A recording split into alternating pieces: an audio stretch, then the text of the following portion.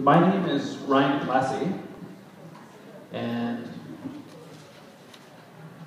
I am a graduate student, PhD student here in Native Studies. And one of the things that we do to earn our letters is we read a lot of books. And so what I'm going to do is, I'm less of a speaker than I am a reader. And so I will try my best to entertain you as I speak a little bit more about this notion of sharing, this notion of treaty, and then to explore a little bit about the evolution of Canada as a place where quite evidently this has not happened, that the intent of the treaties was not respected. I'm just going to try to fire this up.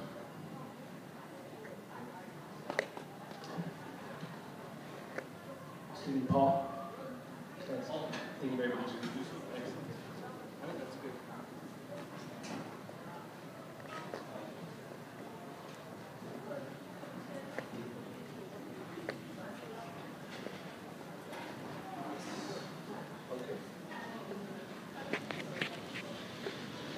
So I want first to begin by acknowledging that we here in Winnipeg are standing on Treaty 1 territory. And that is significant, that actually has meaning.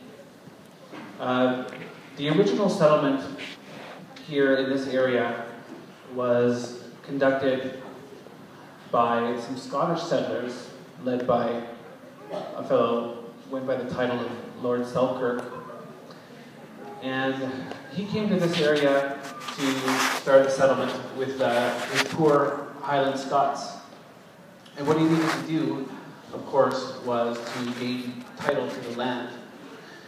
And this story is interesting because when we talk about title, like Lord, for example, and other types of title, like having a deed to a piece of property, then we start to talk about questions of, well, if I'm to gain title to the land, then who am I to gain title from? In other words, who is the owner? And then we can talk all day about different philosophies of ownership and different conceptions of ownership. But what is evident was that there were two entities that felt that the land was vested somehow in them. Charles was talking about the king. King Charles, in 1670, was sitting in his wonderfully ill-ventilated castle over in a very humid island across the Atlantic.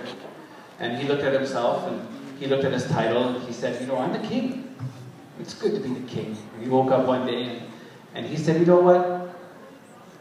In my name, any of my subjects who go forth around the world to find the riches, to find the gold. Remember, they were looking for a passage to China, to India for the spice trade, for gold, right?